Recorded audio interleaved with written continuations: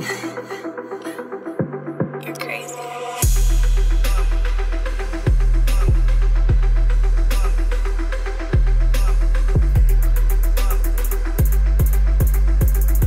What's going on, everybody? Welcome back to a new and exciting and special episode of the Viall Files Going Deeper Edition. All things Vanderpump Reunion Finale. It's finally out. We finally got to see it. We will have a lot to get into to break down the reunion. Certainly just a lot to dissect. We are all here ready to get into it. And I don't know what you all think about the reveal, people listening, but to no surprise, I don't think it was.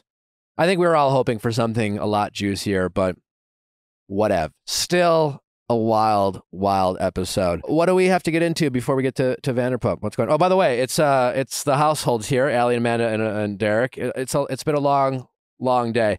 And our pop culture correspondent, Natalie Joy, is with us as well. Why don't you introduce Kiki? The house dog? Yeah. Yeah, Kiki, house dog, household. Yeah, I'm sorry. I apologize. Allie, Amanda, Derek, and Kiki. Here we go. Oh, she went right for the kiss. Little makeout. Oh my gosh. Take me on a date first, I Keeks. know, I'm Kiki. engaged. What do we have to get into before we get to the reunion? Well, a woman on the dark web, Natalie, our pop culture correspondent, made me aware of this story. Yes, I'm aware. It's wild. So a woman paid a hitman to kill the wife of someone she matched with on like a dating site. It's so bizarre. And can you bring the picture up of this woman? She looks like It's like the sweetest. they're gonna make like, Her name is literally Melody. they're absolutely gonna make like a Lifetime like a movie about docuseries. this. Melody Sasser was arrested May 18th and is being held in custody on probable cause that she allegedly attempted murder for hire. She is accused of transferring about $10,000 in Bitcoin to a site named Online Killers Market in exchange for the murder of the wife of the man she met on a dating site. Wait, the site was called Online Killers Market? Yeah. Like, Terrifying to me. she just Googled like online killers, and that was the first thing And she that didn't came think up. that maybe, the FBI, it might be watching that one. But sister was obviously not in her right mind. Well, also, what is the web design like for a website like that? Oh my gosh, Like, she do they have an No, about us, not. like an FAQ section? Like, what? I've never been on the dark web. Is It that- scares the does she shit have- out of me. Is that pink hair dye? Is her hair dyed pink No, I don't think so. in that film? She's an environmental. Well, she just looks so. It's like blonde hair. Can't She looks see like it. the friendliest librarian at your school. Yeah. She's a beautiful smile. I think that's some pink hair. There's some I'm just saying the pink hair could be a sign of some rebelliousness. I don't know. And not that everyone who has pink hair is about to like hire someone to kill their husband. I'm not saying. I'm splitting hairs here. She just looks like she's running the Pilot gives The bake back. sale. bake sale. She looks the, like she's the running church the bake sale. Or the She looks like she just said, "No, you can go ahead if you have to go more than me in the bathroom line, like to a stranger." yes. She let someone cut her in the longest TSA line Yeah. because they were. Wait, is that her gonna miss mugshot? flight. Yeah.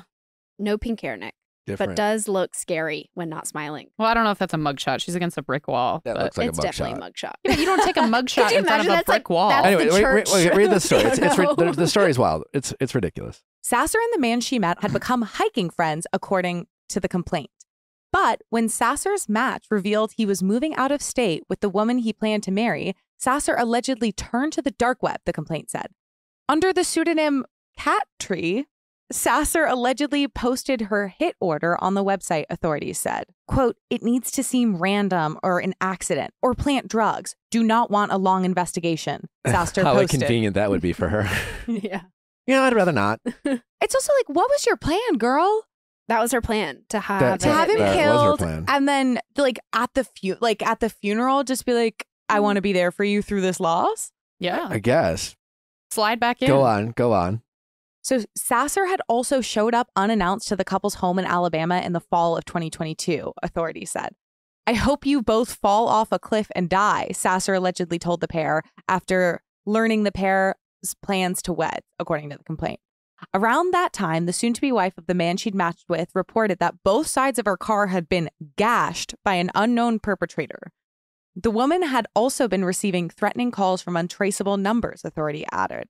And then she's telling the hitman to make it look subtle. Like, bitch, She's come like, on. I don't want a long Yeah. investigation. I know that I have been like, It's like, has sending anyone threatening threatened messages. you in the past? Have you know? made any enemies recently? Yeah. Has anyone said they want you to die? Yeah. And so she was like messaging the hitman, like telling them all, like everything that she knew about this woman's routine, and was like, she went for a 2-mile walk today by herself. All Because of she these. was stalking her on a fitness app. Nuts. Oh, This woman my. was going in deep. She was all in. This is not like a moment of like sheer like losing her mind and like Do we think she was dickmatized or just hikematized? what a special dick. endorphins, you know, maybe kind of like an oxytocin situation of like, Yeah, you're always yeah. hiking. But Yeah. like I get being jealous, and maybe I even get like having a day where you say something like, "I hope you two fall off a cliff." You know, maybe But the most insane part is that the follow through. She followed up. Yeah, she follows up with them. She says, I've waited for 2 months and 11 days and the job is not complete. This is 2 her weeks message to ago. the Yeah, she said it would-be would be assassin. She's like, Done. I want to speak to a manager Literally. of online killing market. And it would be done in a week. The job is still not done. Does it need to be assigned to someone else? Will it be done? Period. What is the delay? Period. When will it be done? She wanted to speak to a manager. Yeah. She's literally like bringing Karen energy to this. Wild. Wild. Really, truly wild story. This is such a normal looking person. Like I would seemingly love normal She's person. in like a gymnasium in this photo. If she could be a killer, anyone could be a killer. I would love to hear her Side of the story? her defense. You know, is she gonna plead not guilty? Is she gonna plead guilty? And is she gonna be like, listen, this is what I need. She's like, you don't need- understand. This other bitch sucked. You know, like, what is she gonna say? That I like, need she this. seems so calm about this. I need this to be on Crime and Network, and I need to be able to watch it like I watched Johnny and Amber. I want to see this bitch in court. Make it public. Make it public. But it's crazy. She's from Knoxville, Tennessee. She's from Knoxville, Tennessee. And she drove all the way to Alabama, which is like hell of a drive. Yeah. To go to their front door and confront the two, to then say, I hope you fall off a cliff and die. Man, Babe was Whoa. making moves. Has there ever been something Melody. that makes it more clear you are not friends with the person you want to date? Like were not friends when like they were hiking together like friends. Like this was insane. Like they should have. Like I feel like this is in defense of being like cut off your situationship immediately. Obviously, there's other things going on. This woman is deranged in some sense, and I hope she heals. But like whatever the hell happened, it like definitely like was spurred by the fact that she kept this person in her life and kept obsessing about him. Yeah. Do we have a picture of the guy? Stigmatized? Yeah. I bet he's going to be the most astoundingly average-looking American man you've ever seen. No, it's right there. There's a picture. It no, looks. that's That a man- 13-year-old boy. that's No. The related Oh. content. She's a picture of her hiking next to. Yeah, there's a small photo of Is that small him little- or the hitman? I assume it's No. not the hitman. I don't think a hitman exists. I think. I think She was she talking to got the on the FBI. dark web. Yeah. His name is David Wallace. The That's him. David Wallace from The Office, like Wait, the is that him? CFO of Dunder Mifflin. That's the guy she was willing to kill for. Nick. Oh, he looks very kind. He does So look did really she. cute. True. But their Wow. relationship soured in 2022 when Wallace left for Alabama and his then fiancee Jennifer. God. Listen, Wow. I'm also in connection with this. I'm on TikTok For You page of women who are like getting into cars with hitmans, but like aren't actually hitmans. They are the FBI, and they're like recording the conversation. And these women are like, I want to kill my husband because I want the like insurance money. Is whatever. it just women wanting to kill their husbands? No. I don't know. The only ones I've seen are women, and they like get into the car, and the guy's like, "All right, well, if I do this, like, if like this is our last conversation, I'm gonna do it next week. So like, are you sure you want to do this?" And they're like, "Yes, I'm sure. Like we've been, Where? but Why then you have it's- not shown but me then this? it's but then it's fake, Are and you it's not a taking real notes? hitman. No, would never. No, honey, I love you. But they're obviously not real hitmen, and so then they like they arrest the woman, and she's in like the interrogation room, and they're like, "You wanted to," and she's like, "No, it wasn't me. It was the hitman." She's like, "Can I just see my husband?" And then she sees the husband. And he's like, "No, literally, fuck you. Like you were trying to murder me." And it's like the way that she asked them to do it. Like she goes into so much detail with this random hitman that's not even a hitman. That's what I'm saying. It's the detail. It's just when you're writing them and they're just like, if they're going to be running here, at what point do you say, do I really want to do this? Like, at what point are you thinking, this is nuts. This has got out of control. Like this woman I'll is just move on. I'll just move on. This woman on TikTok is like, please, like, do it fast. Like, I don't want him to suffer. Like, I don't want, like, can you just, like, I don't know, maybe just shoot him in the head? Does that go fast? And the hitman's like, I don't want to do a gun because the neighbors can hear. She's like, could you, like, strangle it? Like, is a strangulation fast? Like, she's asking all these questions of how to murder her husband. Like she's buying a car. Like she's like four-wheel drive? Yeah. What options does it come with? And does the roof come? Does the sunroof or no? Like, oh my holy shit. God. Yeah. So Wow. bitches be crazy out here. Wow. So, get out of your unhappy relationships. Crazy. Like, just file for divorce, babe. Babe, Like, we don't need to kill. I know Ugh. paperwork sucks, but you're going to do a lot Jail is more a when you lot go to court. worse. Yeah. I'll be honest with you. Never been. I did tour a facility once. Why? No, I was arrested for shoplifting when I was like 13. Actually, I didn't even. Okay, I was friends with the wrong people. And my mom kept Okay. being like, these girls, you're friends with the wrong people. And I was like, literally, Mom, I'm just trying to live my life. Like, leave me alone. And I kept hanging out with them. And then we were in Dillard's. I think I'm banned from Dillard's because of it. And I was with the two girls and they were like, can you put this in your bag for me? I was like, no, I don't want anything. They're like, no, it's for me. It's for me. And I was like, okay. And so I put their Miss Me jeans, which are like $100 jeans, in my bag. We go to walk out. Everyone in the store is staring at us as we're walking out. We get outside. The manager's like, excuse me, ladies, can you come back in for a second? And we're like, oh, yeah, sure. One girl throws her bag into the bushes. We walk inside. The other girl throws her bag into an aisle. So I'm the only one holding the bag. We get into the back room. There's 3 cops in there. And I immediately start sobbing. I'm like, I'm supposed to go to New York. I'm supposed to be a model. Like, I can't go to jail. And they bring in the bags that the girls threw. The cops then walk us through the entire mall. And there is nothing to do in Auburn, Alabama. The only thing to do is go to the mall. So I'm seeing the preacher, my principal, my grandma's best friend, walking through in handcuffs. 13 years old, get taken to the jail. They call my mom. My mom has to come pick me up. And I have to do community service. I have to write my mom a letter, read it to the court. I have to do some course and have to tour a facility because I could have gone there. God damn. Wow. So don't steal. Words to live by. All you 13-year-olds out there. Yeah. Or just in general. Yeah. It Yeah. could have been a lot worse. And if your friends, if your if parents your think- mom is like, hey, friends of the wrong people, you should probably listen because they probably know. Yeah. So Wild times. wild time. Speaking of wild times, Pete Davidson's on the phone. Oh my. So I love Pete Davidson now. for anybody who's not aware, Pete Davidson recently bought a dog from a breeder. PETA then spoke out against that, saying, there's so many dogs in need, this is unethical, was very upset with his decision. He then left a voicemail for PETA. And in this voicemail, he starts off by being like, first of all, I'm allergic, so I have specific needs. He's like, hey guys. It's Pete Davidson. I love how he This is starts Pete with his name. Davidson. Yeah. And then he mentions the specific PETA employee who released the statement. And then he starts by being like, I'm allergic. That's why I did this. Maybe you should ask Severely some allergic. questions. Yeah. Also, our 2-year-old dog just died. My mom and I are really upset about this. We're going through a hard time. Can you do your homework before you start running my name through the mud? And he does. It escalates a little bit. And by the end, he does say, suck my dick. Yeah. Fuck you and suck my dick, I think he said. I mean, listen, I think it's amazing to go out there and yes, please adopt a dog if you can. That's a wonderful thing you can do for all the animals in need. But yeah, people do suffer from allergies. It's a real thing. And to be allergic, and it's not as easy to just go and get any dog. And then, yeah, there are extenuating circumstances.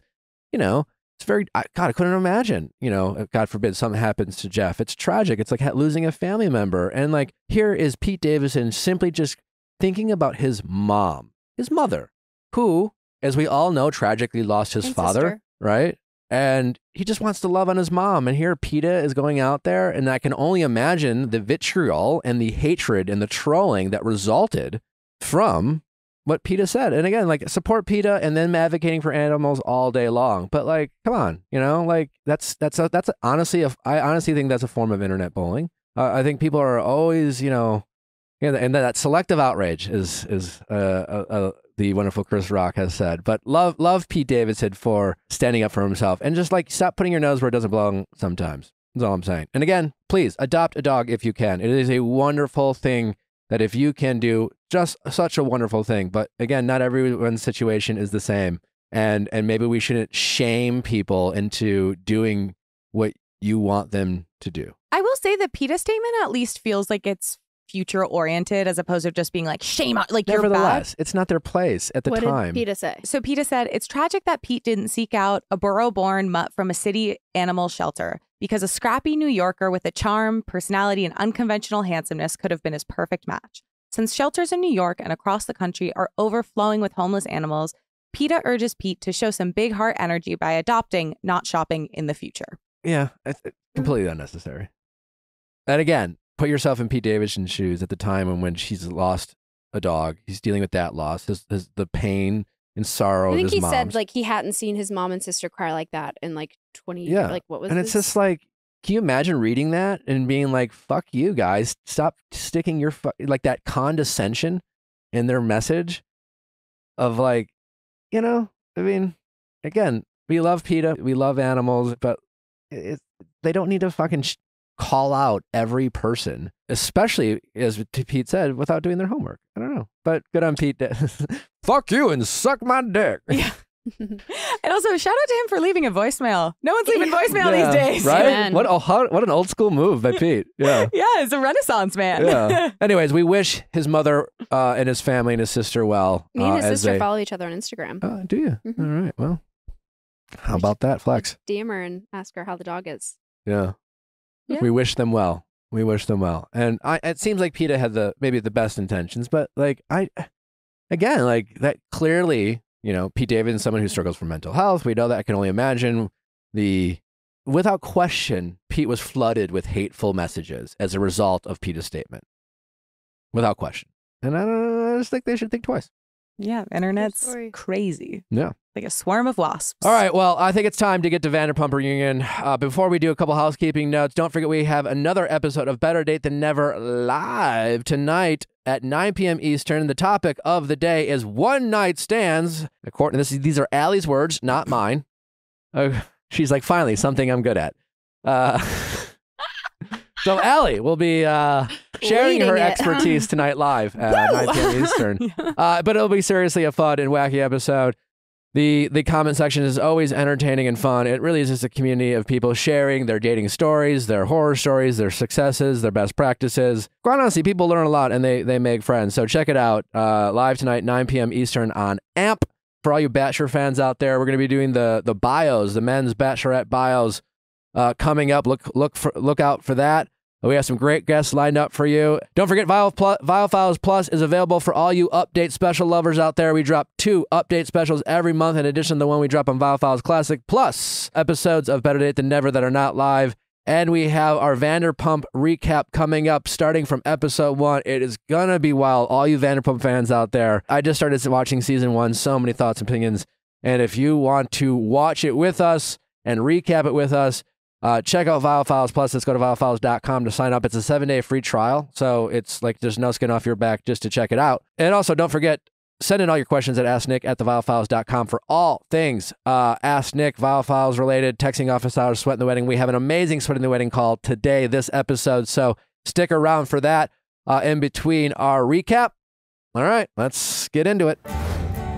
Breathe some life into your backyard with fastgrowingtrees.com this spring. That's right, from shade to fresh fruit to privacy and natural beauty, let fastgrowingtrees.com help you plant your dream garden with their expert advice and fast, reliable shipping. It's really amazing, their service that they have. They actually send you trees. I have a wonderful olive tree in my backyard, and Natalie and I have been really kind of upgrading our backyard and putting different plants and trees. And fastgrowingtrees.com has been making it super easy and affordable. Also, we know we're getting the right trees, you know, making sure that like the trees that we get are getting the appropriate amount of sun and things like that with the advice that they offer in addition to just getting the trees. And they ship it right to your door. It's you'd think, how can you ship a tree? Well, they do. It was remarkable how easy it was. ready to go, ready to be potted. With fastgrowingtrees.com, you get customized recommendations based on your specific needs. Plus, their plant experts are always available to help keep your plants growing healthy through the season and beyond. They gave me some advice on my lemon tree. It was great.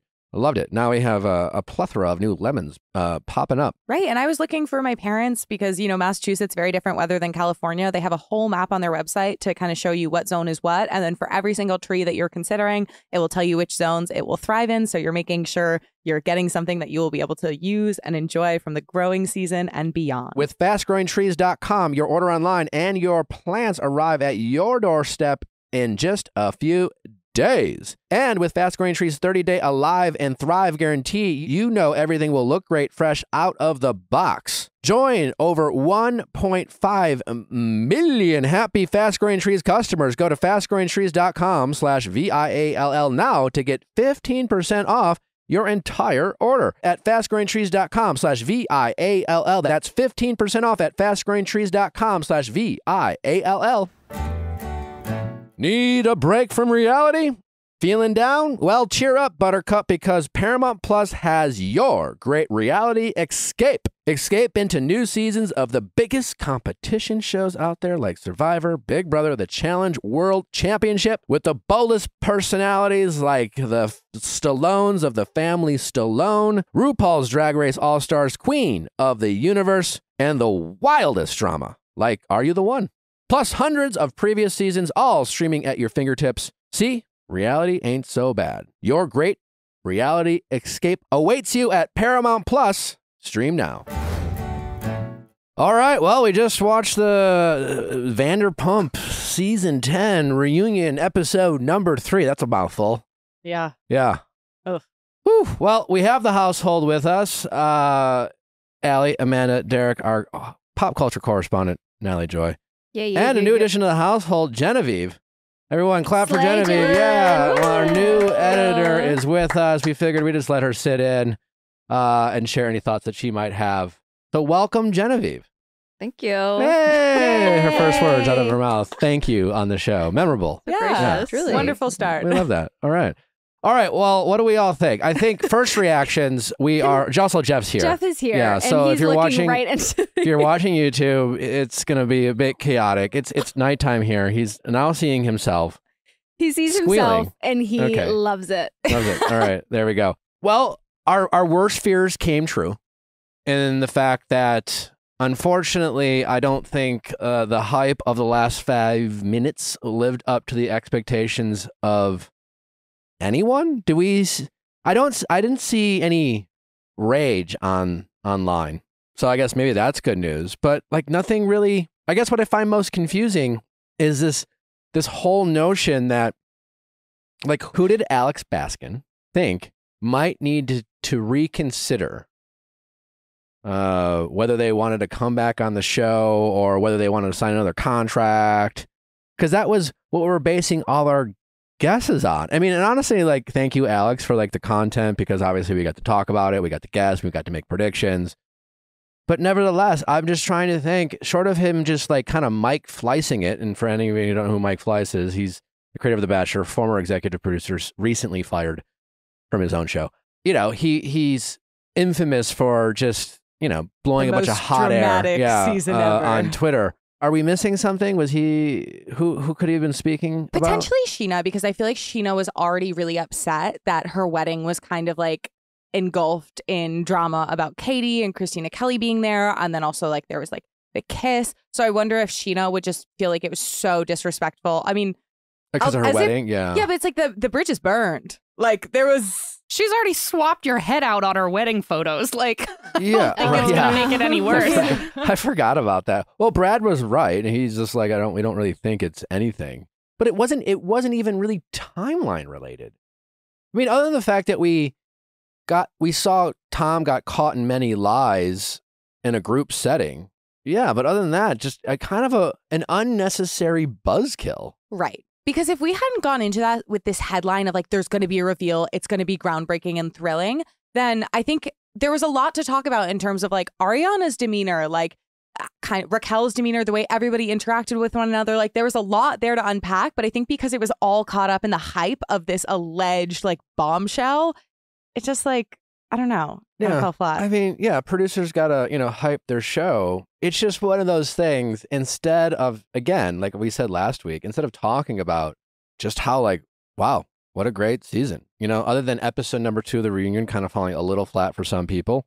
It was like episode 3, I thought was jam-packed, certainly a lot of drama, a lot of yelling, a lot of conflict, lots to discuss. But like we opened up the show, like talking about like, well, that was not I think exciting. Tom Sandoval's comment about Ariana wearing a t-shirt during them having sex was a lot more shocking right? than whatever Raquel had to say at the end. Exactly. And it was basically Tom, if I understood him or in the group, because I was like, what the fuck did he just say at first? But it seemed like Tom was, it was like a dig at. Seemed like it was. It was a dig at 100% Ariana. was, yes. He basically suggesting that like, because it came from a comment of like, Raquel, Tom, have you slept with anyone else post Raquel?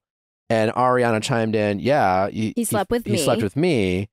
And to which Tom responds sarcastically. Very sarcastically. Yeah, it was. You were wearing a t-shirt. It was so fucking hot. Like suggesting that like she was like fucking lazy. That's Tom's narrative. Tom's narrative, this kind of victim mentality that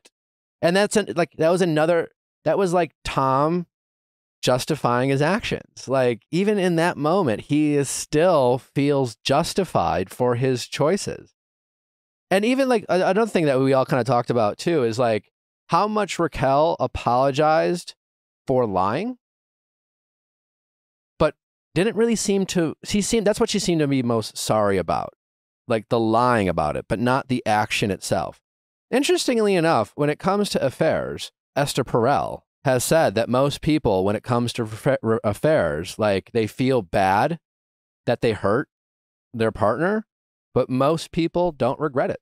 And so this would fall in line with Esther Perel. For those of you who don't know who Esther Perel is, she's a kind of a well-renowned therapist, psychologist, doctor. Thought leader on relationships and infidelity and things like that. Has a really good TED Talk out there if you're interested. Anyway, but yeah, that would be in line with what she said, because just the constant apologizing for the lying and constantly saying how I hate lying. I can't believe I lied. I'm so sorry for lying. It's not, there was way more emphasis on that than regret about the fact that those two, are in love per them. Yeah. What a question that Raquel had no problem answering. 2 questions. Starting with Raquel, do we think they actually think they're in love? And do we think they're in love? Pose that for both Tom and Raquel. I think that if they weren't in love, then this is really it just adds on to how shitty it really is. Like, you better be fucking in love and you better like spend the rest of your fucking lives together if like this is how you chose to go about it. But that's kind of what Tom Schwartz said in his like first ever podcast interview this morning was, I told him, you better marry this girl for everything you've put me through, put everyone through. This better be worth it. Yeah, but do we think they are? Essentially, because they've been sneaking around in an affair. So it's like been this like addictive cycle where they feel horribly guilty and they're terrified of getting caught. And then they have this like thrilling moments of getting to fuck each other at the wedding now, we know. And so it's like during that whole thing, they were sneaking around. They never had to confront like, are we compatible as a couple when we're at rest? Like, do we get along with each other? Because it's always so forbidden and exciting when they got to see one another. And then the whole world turned on them because their absolute fuckery got exposed. And so it's like they've had no time to go off of to simulate like daily life or like what it would look like to exist with one another, because they've always had outside forces that were conflict. And I feel like whenever you have an outside force that's a conflict, it's kind of easy because I think there's inherent tension and it just becomes like an outlet for that. And then when you don't have that outside thing and it's just the two of you, you sit there and you realize like, oh, we are incompatible, or oh, this is boring and unexciting sometimes. Yeah.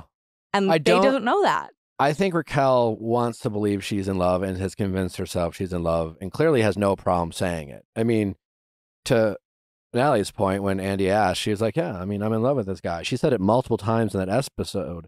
And for Tom, like the only reason that Tom said it was out of kind of this loyalty for Raquel. Like he was trying, I think, to protect Raquel and felt bad her being on an island and couldn't possibly say, not really. I just essentially liked the sex.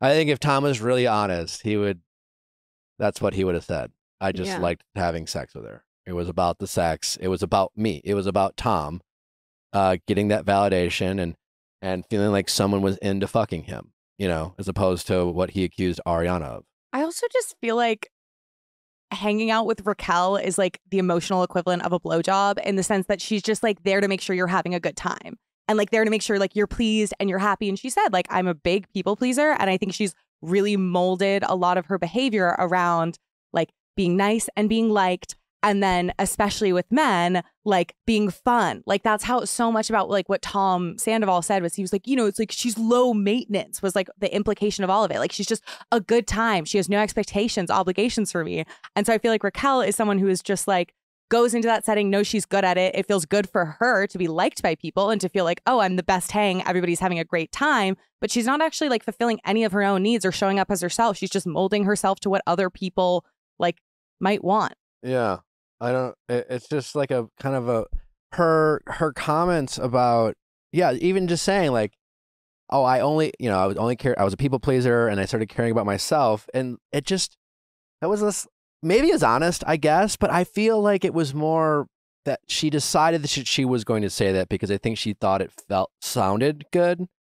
I think in her head, she probably rehearsed. Clearly, these people all kind of rehearse what they're going to say and what they want to say. And it sounds in theory good, but like, and Lala kind of pointed out. So like, wait, the first thing you did is like fuck your best friend's guy. It's just like, fine, you were a people pleaser your whole life, so now you're gonna lead with that. Maybe just like cut in front of a line or something, or I will say I am very happy to have heard Lisa Vanderpump express like watching I don't remember what her exact quote was about something about filmmaking or the film, but watching her buy the lightning bolt necklace, watching her have that conversation with Ariana and like had been fucking him the whole time. And Lisa like expressing never in my 10 seasons that footage. And like the Sandoval going as Raquel for Halloween. Yeah. And Lisa was like, it's so bizarre. Yeah. Like bizarre. It was really, I think because she's been lighter on Sandoval and Raquel, it was nice to hear her be like, that was fucked up. Like, you fucked him, and then you were doing all of these things on camera. She would have to watch back. Like, you knew what you were doing. Why were you doing that? Do you think he knew what he was doing, or you think he just didn't care? Or do you think he got off I think he on doing it? That was part of the thrill, was doing it in front of the cameras. It's like when you've committed a crime or a murder, not that this is anywhere near that, and the murderer stays around the scene of the crime for a little too long. Or they go back. Oh, they watch start to make mistakes because one, it's thrilling, and two, some of that is they want to get caught. I don't know if they wanted to get caught, but it's thrilling. Like I think he was in love with the situation. She was probably in love with him. You know? Good point. This is a great, excellent point, Genevieve. Welcome to the show. Thank you. Wow. Sister Vanderpump. Sister. What was more fucked up? T-shirt comment, reaction, Raquel and Tom off stage, so to speak. Just that whole incident, and there's like details we'll get into. Or what I kind of think is the most fucked up is Tom's mom, like coming into town and meeting Raquel and like have like a.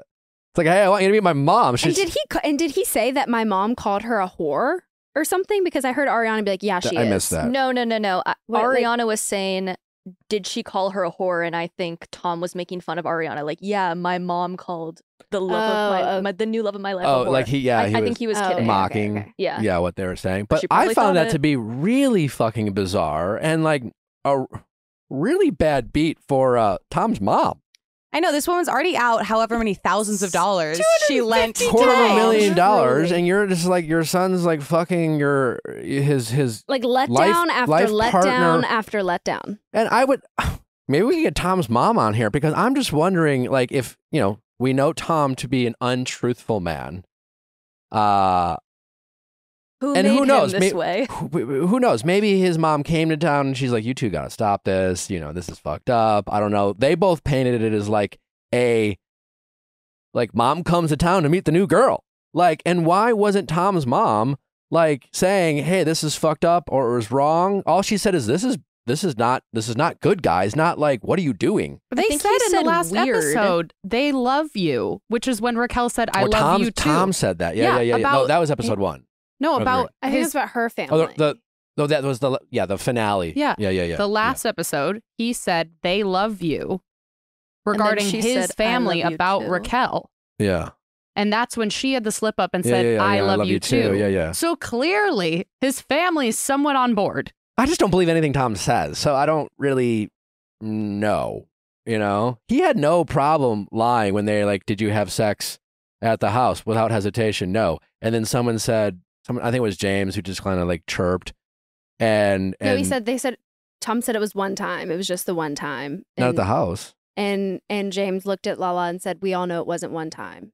In general, reference to sex, yeah. Yeah. And then At in the addition, when it came to the house, so like he was kind of claiming like for a really long time they'd had this one night stand. yeah, that's Yeah. But I'm saying he then denied additionally- having sex at the house, full stop.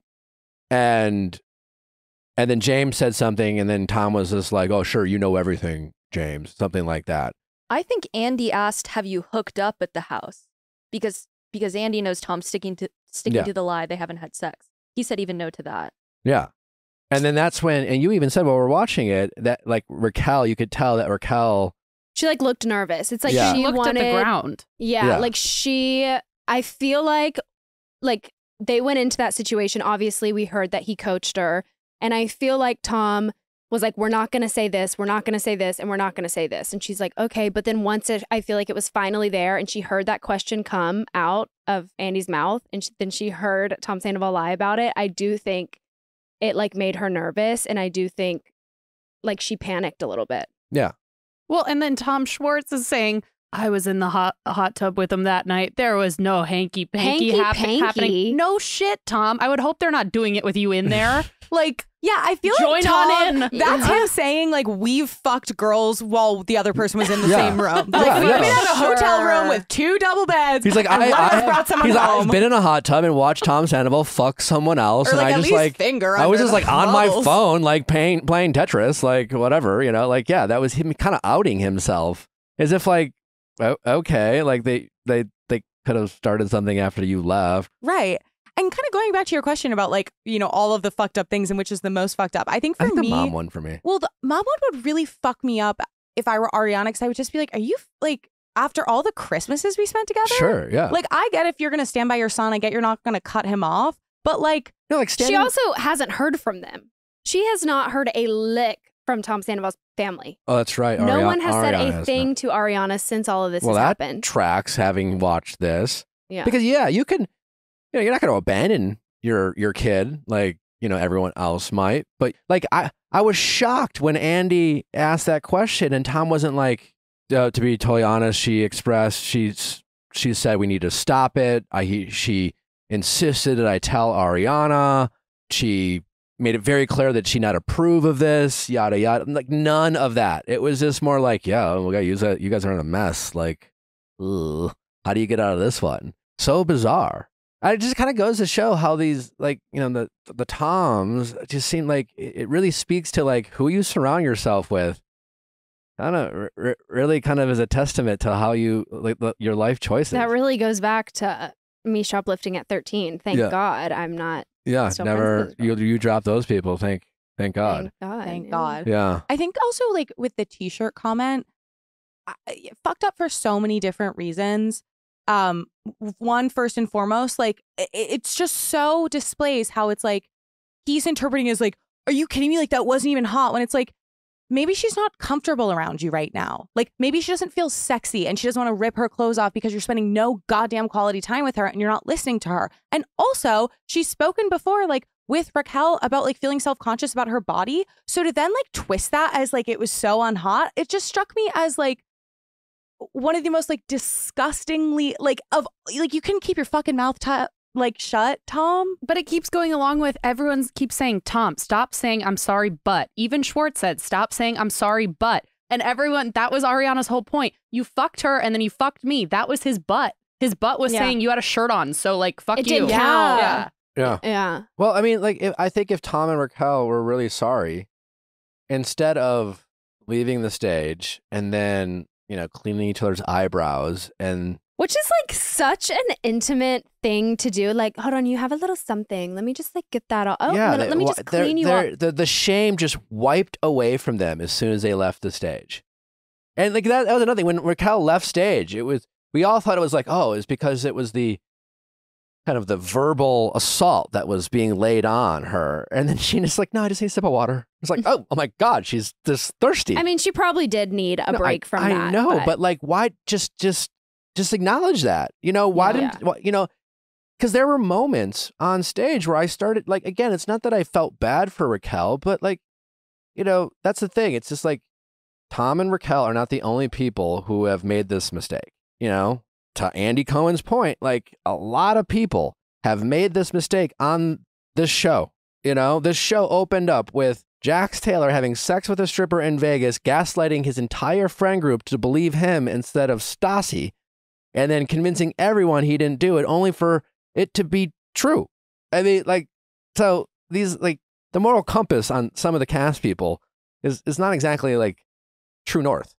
Totally. And I think with Raquel's expression, like, I was just thinking a lot about how, like, my kind of like theory about this was I feel like if growing up in the pageant world, like, she was just kind of always told to like put a smile on your face, and that like she was like put in the position where she'd be in competitions where it was high stakes and it was nervous, and she had to just like smile and look composed and like be pretty and be nice and be like whatever all of those things, are. And I think I don't know, it just struck me as like someone who's like really not even capable of like processing or emoting. And like, how the fuck are you supposed to work through and make good decisions if you're not even naming the emotions? Like, I feel like sometimes people stop at the emotions. They're like, I'm pissed, so I'm going to do all this. And like with Raquel, it was like, do you even know how you're feeling? And like, maybe you do on the inside, but like from an outside perspective, it feels like you don't even allow yourself, like, you don't let the emotion bloom into something. You just like nip it in the bud and are in like survival mode all the time. That makes me really fucking sad. Yeah. But like, that's the thing. There were moments and glimpses of having empathy for Raquel in the sense of, okay, maybe this, like Tom, he's 40 years old. Like this guy. Lost cause. I'm sorry. This man should be upselling me a gym package in Florida as like the sleazy assistant manager with too many buttons down on his shirt. Like this man was never meant to be on a national stage. He does not have a good character and he does not have a good personality. Like he's a fucking dud. I think he's always been a dud. Maybe I'll rewatch the earlier seasons and find something redeemable. He literally started out at like a casting call in the hills as like a model sitting in a director's chair shirtless. No, I don't think character matters to many people in this cast. Like, I don't think they consider character when having this decision of whether they want to be friends with people. It's like, does this person... ambition. Yeah, does this person give me access? Do I think they're fun?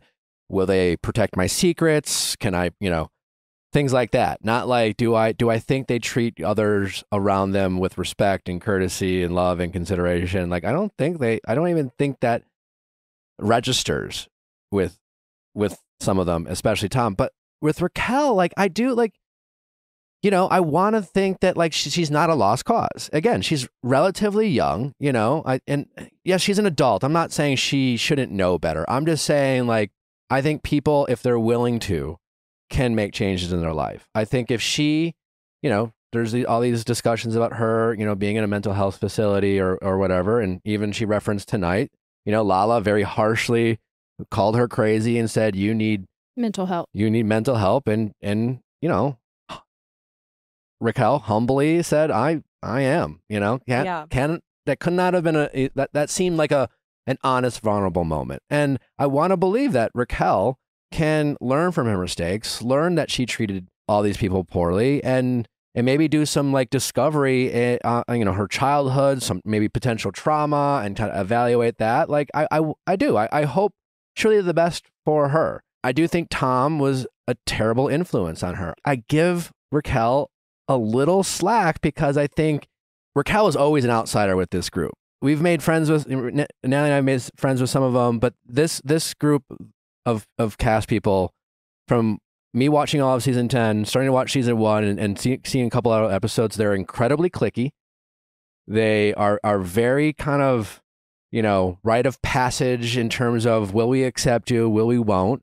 And so here's Raquel, who is always treated like an outsider by many of the cast for a long time. And she must feel like she's constantly auditioning, constantly performing, which again goes back to her not being connected to herself and making horrible choices. Yeah. And so she just gets some validation from a guy like Tom. It makes her feel special. Again, this is not in any way justify or excuse her actions, but it does make me think that she was manipulated and that Tom, being in a position of power, being an OG on this show and her thinking, well, if I get in good with the Toms, then I'm in good with the show.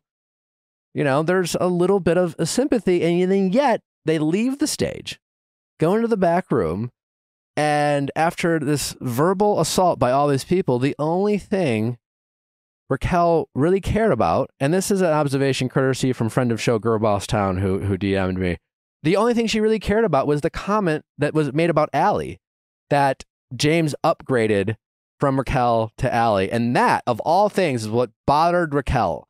All the nasty things that Ariana said and Lala said about Raquel just kind of brushed right off. You're like, that didn't matter. She was called a Dementor. She's like, I know you like Harry Potter. You're a horrible person. Did you see the slight face change, though? Like, she went from like, I know, I'm here to repent to my sins. And then she was like, I know you like Harry Potter. And there was this moment of like, I'm going to fight for Hogwarts. But she was like, hold it back. Yeah, she has like her fucking lightning bolt necklace. It's starting to like vibrate. It's full of magical powers. Yeah, but then like all she really cared about was that comment about Allie. I thought another comment that was so significant was when she told Ariana that she didn't really trust her and that Tom was the only person she confided in. That made me really sad. And it just feels so sad because I think Ariana is so trustworthy. And like, even with the growing closeness that like Raquel had to Ariana, like there was still some level, and like, I think you could probably trace it back to pageants. I don't know if that's the truth, but like of like a fundamental distrust of other women, or not believing that like there would ever be like harmony or sisterhood or like support, that there will always be a fundamental level of like competition for men. And you have to like let people show up for you. Like you have to put yourself out there. And she never did that. Like she never let Ariana prove her wrong. Like I think she could have done so much like healing or like made so much progress if she just like tried to be a little bit more vulnerable and kind of confront the stuff she was feeling head on, as opposed to like shoving it down and then just being on this like horrible like merry-go-round of bad choices. Which also I think good for Ariana for calling her out and being like, that was crossing a boundary. That was inappropriate. For you to confide in Tom and you to consider me to be one of your best friends was inappropriate. Yeah. That's like emotional affair stuff. Like that was your first fuck up. And like you shouldn't have gone there, and you went there, and like it should have stopped there, and it didn't. Yeah, and kind of like what was your motivation for allowing Tom to have that information? Because when we want to connect with people, we're more willing to be vulnerable. It's like, I want to open up to you because I want you to see me for who I am. And here is Raquel saying, well, I've never felt seen before. And that all came around the time where Ariana was like, I've seen you. And then like Raquel's like, not like Tom has, which is like, that was one of the most frustrating parts. It's just like, you're going to get your ass whooped by all these people and you apologize, but every opportunity, like the whole, well, Lala and James, you fucked, and then James reminding us that he's only 25. James loves to remind us that he was too young, but like, why didn't you just say, yes, I'm wrong, I'm sorry, you're right, I'm sorry. Like, Raquel did that a couple times. Tom never did. He never just like took his ass whooping and just acknowledged that I was wrong. I was wrong. I have no excuses. I was wrong.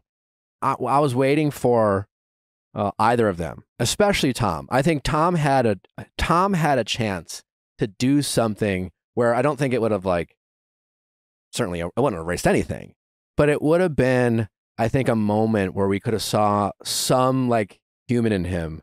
If instead of that whole back, room scene between him and Raquel, if he would have said to Raquel, hey, I'm really sorry I got you into this, or like something like that. Like if one of them apologized to the other for like the role they played in kind of being a temptation to the other, like none of that between, like, again, I don't think they're in any way sorry for what they did with each other. I think They are only sorry they got caught and hurt Ariana and had to lie about it. I mean, Raquel even admitted at the end, the big reveal, that in Mexico, she was like, I told him, like, we can't see each other. Like, the temptation is just too strong. But then I heard him drunk in the hallway and, like, had to save him because he didn't know where he was going. So I just brought him into my room and, like, sat on his face. And, like, no biggie.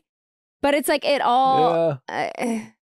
Yeah, it's like, because when I'm looking for my hotel room, I find penetrating someone is really a helpful way of finding that hotel room. Same. Like, I'm really also like shakes the brain a little sounds bit. like awful sex if he was that drunk that he couldn't even find his room. That's like, an amazing point. Questionable at best. It's also sad because her heart fucking soared when she heard his voice outside of her room. She was so fucking excited. Oh, yeah. She looked out that peephole and she wet her panties. Yeah, she did. Little sicko. Do we think, because some people have commented, do we think in any way that Ariana, Lala, or anyone was too harsh? Did it ever get to a point where it was like, ugh, that's like, it's getting mean and unnecessary?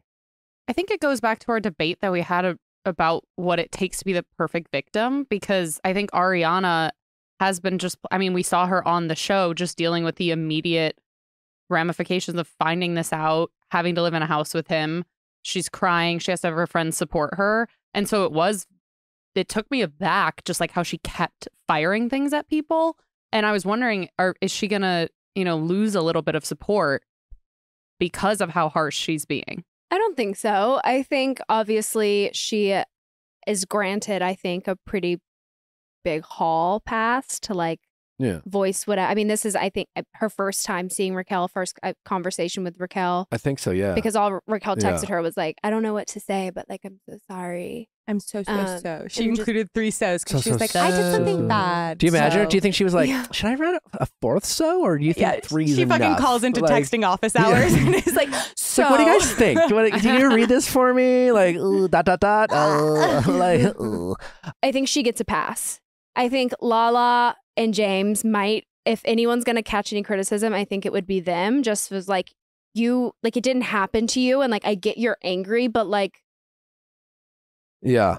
I can make it's hard to make a case for James a little bit. Maybe just because of the Raquel of it all, but I don't know. I mean, it was his fiance that his best friend, yeah, I get that breaks just like any sort of guy code. James had his moment of in the first episode, like he had his moment of being sad about the friendship with Tom. To be honest, he's in a seemingly happy relationship with Allie. Like, I don't know how much fucks he should give about Raquel fucking up her life post their relationship. So much of season 10 and the reunion episodes have made me feel like James has been activated in a way where if I were his current partner, I would feel really uneasy about how emotive he was. Like, obviously, I don't think he's thinking of Raquel in at all of a positive way, but like the amount of emotion that it elicits out of him, like would make me really wary. He says he's in therapy. I hope he pursues more of it because, yeah, I mean, he's funny, he's comical. I don't know him that well. We hope to finally get him on the show at some point, but yeah, he's a reactive guy, and that reactiveness could be, if at a minimum, frustrating and at times potentially scary. Yeah. And I think, therapy for him could, I know he says, well, I don't know if I need therapy because, people on TV look a lot different than me, but like therapy just helps you manage your emotions in a more productive way and helps you more maturely react to the things that you feel.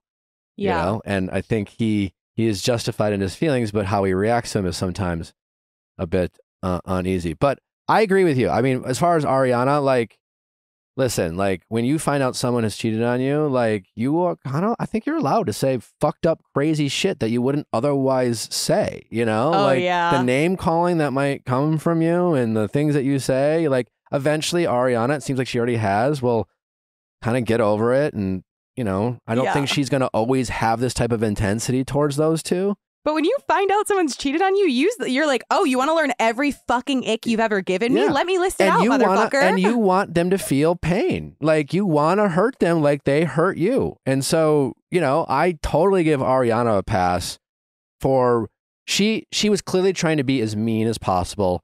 And she, I think, accomplished that. And I think she is allowed to to do it. Lala, I give a pass in the sense that because I think this is a very triggering situation for her.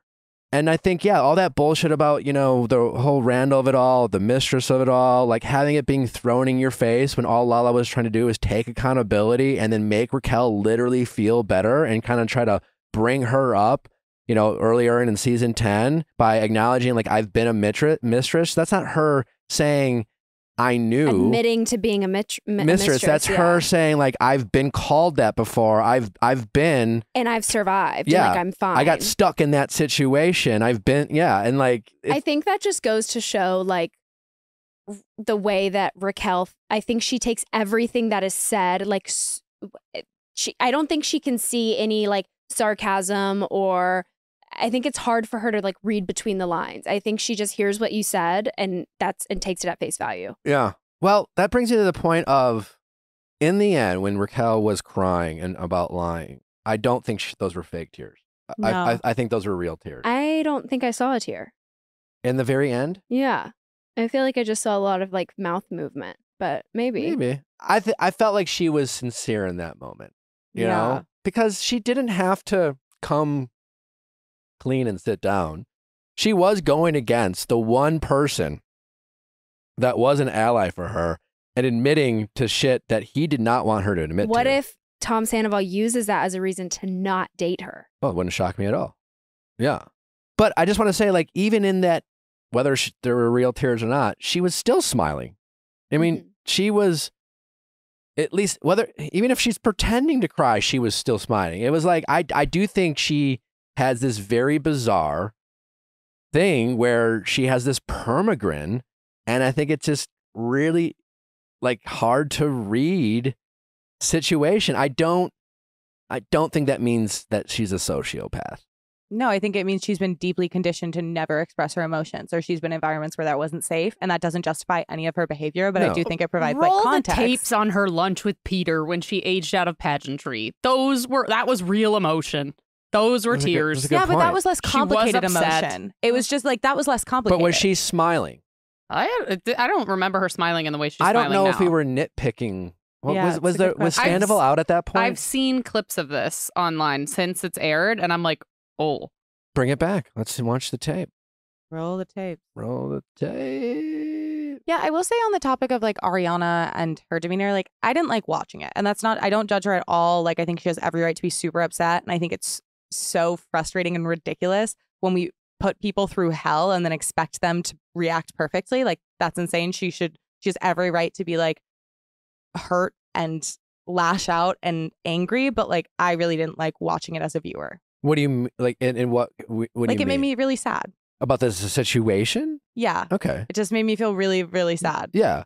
Because Like, even when Ariana was being petty, and there was petty moments from her, but I think justified. And in her pettiness, I feel like she was the most petty is when they were asking if those two were in love. And imagine Ariana having to sit through Andy asking these two about whether they're in love or not. What other reaction is she supposed to have other than mocking those two and, and coming across as petty and like trying to like make fun of them because she doesn't know what to say other than like, this is hysterical, So like torture. See, she's smiling there. Well, there she's not. Peter's faces during this lunch. He's literally like, what Kill the fuck me.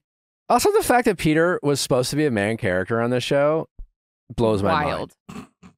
Like season 1, episode 1, Peter is in almost every other She's scene. not smiling. That's like actually. It's a different cry. Yeah. Yeah. You can still see teeth, No, but it's a different she laughed. cry. I think she laughed there. because she realized she's on a date in public and she like Peter.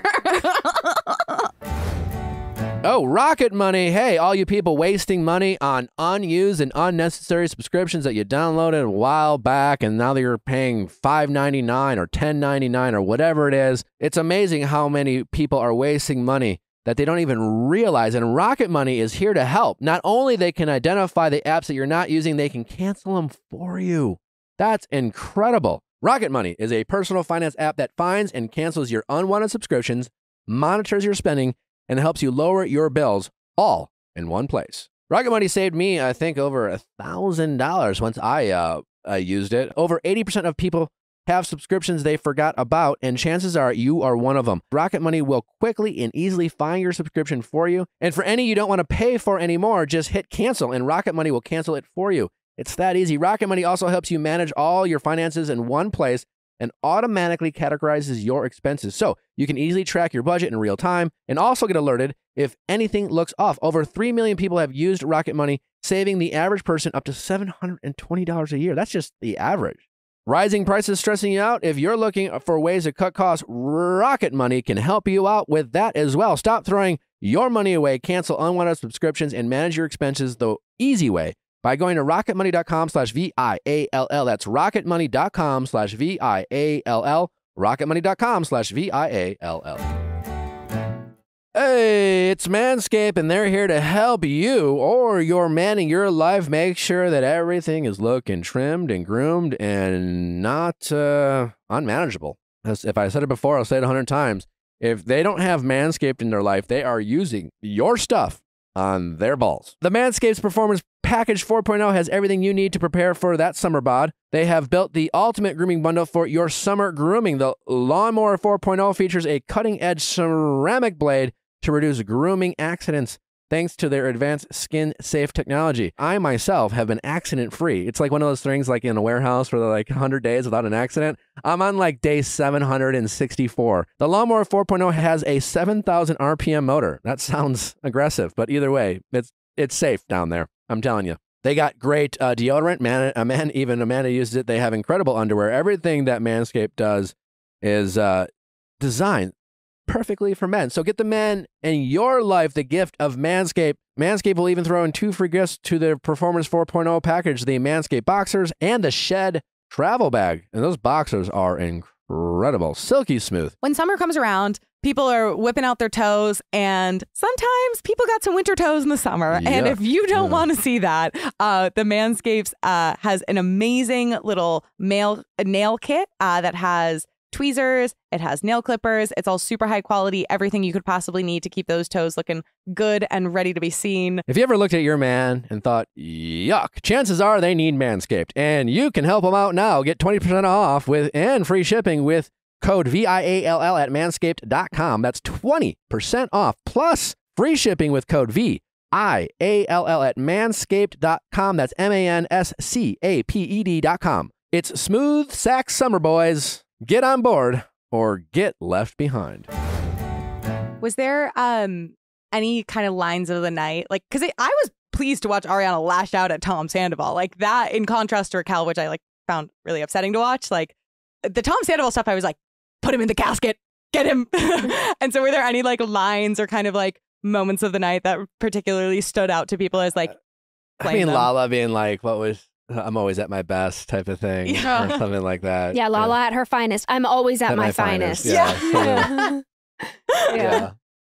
Tom Schwartz had a very interesting question to Ariana, which obviously ended up in her getting pretty emotional for the first time. Him asking how the juxtaposition. It was a weird question, but nonetheless, Ariana Tom, how is this hate felt? Well, Ariana, I'll flip it back to you. How is this love felt? I was like, where are we going? I also feel like Tom Andy just Cohen hates conflict so much. It's insane. Yeah, but I'm also if you're Andy Cohen, you got to be like, thank you, Tom, because he's flipping his card. He's like, that was my next one. Couldn't have been 2 worse people. That was a lot of the emotional grounding of this reunion, and it was from Tom Schwartz's question. I think one that probably was stuck out to me was how Sandoval, is sobbing, crying, which I do believe that was a real. I think his world is yes, he feels sorry for himself. Okay, maybe, but I do think it was real tears. And him saying I will be cheering you on from afar. I believe that. And then Ariana being like, I will not be cheering you on at all. Yeah. Ever. Well, yeah. But it's not it's not a nice thing for Tom to say, because Tom's level of indifference towards Ariana, but it kind of comes across as indifference. Oh, I wish you the best. I don't really care. Oh my God, how you doing? It's like running into your ex and then pretending that they're oh my God, I want them to do so well in life. Why? Because I don't really care. I am so over them. I'm so past it. Like, if you're Ariana, that's how it must feel in that moment. Like, Tom trying to be nice to Ariana, I think just comes across as a big fuck you. Yeah, and she's also probably like, fuck you. I don't need you rooting for me, bitch. I thought that was very interesting that they seemed to cut that clip out of the accusation towards Sheena. I mean, that must have been in protection to Sheena because, like, no one likes an accusation like that and making Sheena defend herself. It doesn't make sense that Sheena knew beforehand. Hard to believe that she would have that. I mean, I don't know if Sheena's trying to be an actor, so I don't want to in any way suggest that she couldn't be an incredible actor. But that would be a performance of a lifetime if she had known and then still gave that performance. It would have been a performance. Immediate Emmy. Because she was the finale of the finale. She was the final moment. She brought the house down. She was the headliner. Her being like, you'd call your friend, like, like she said what everybody needed. You'd call Meredith and we'd pick up the pieces of what you broke, which is what we're doing. Yeah. And scene. Give Allie an Emmy. Yeah. And then I thought to myself, well, maybe she knew about like Tom Sandoval or Tom Schwartz, where he like knew about like what he thought was like a one-time hookup. But even that doesn't really track. I think it was more of a situation where Tom and Raquel thought to themselves, Sheena must know. And they never confirmed it with Sheena. And they assumed that she knew. And they kind of told themselves she knew and then decided to make her a scapegoat after the fact. Yeah. Yeah. I think that's where the truth lies. Yeah. I think we're going to take a moment from Vanderpump. We have an amazing Sweat in the Wedding caller. I think one that you might have a lot of opinions out. We'll get to that. And then when we return back to Vanderpump, we'll talk next season, what we hope, what we think, how do we think the season's going to play out? How can they go about, these, kind of factions of the people on the cast, and then we'll close it out. Let's get to Sweat in the Wedding. How's it going? I'm good. I'm Olivia, and I'm 29 years old today. All right, happy birthday, happy Olivia. birthday. All right. Thanks. All right, how can we help, Olivia? So I'm not sure if I should have my dad, stepdad, or no one walk me down the aisle for my wedding. Okay, all right. When's the wedding? Congratulations, by the way, on the wedding. Thanks. It's on New Year's Eve. New Year's Eve. Okay. How did you come to that date? I'm curious for people who get married on New Year's Eve. I just thought everybody's always looking for plans on New Year's Eve. And so why not throw a party? That's actually, I like that. I kind of agree. I mean, there's other holidays where it's just like, really? You're going to have a party? You're going to have a wedding on this holiday? But like, I hate New Year's Eve. Yeah. If she gave me I a reason agree. to dress up, something to do. It's kind of, I it's hate New brilliant. Year's Eve also. So now I'm going to love it. There you go. You know? Exciting. All right. And that's this year coming up. So it's coming This year, around the corner. All right. Why are you torn? So I have both my dad and stepdad are in my life, serving as kind of father figures. When I was in high school, I was on the homecoming court, and I had my stepdad walk me down the football field for homecoming court. And I remember my real dad just being like completely crushed that I chose my stepdad over him to do that for me. And at the time, I was only 17. I felt a ton of pressure from the fact that I lived with both my mom and my stepdad. And I just felt kind of like more nudged to have stepdad walk me down the football field at that time. And now I just think the whole tradition is stupid to begin with, to have somebody walk me down the aisle. But I guess like that, it's okay that I chose my stepdad over him, because my dad could walk me down for my wedding.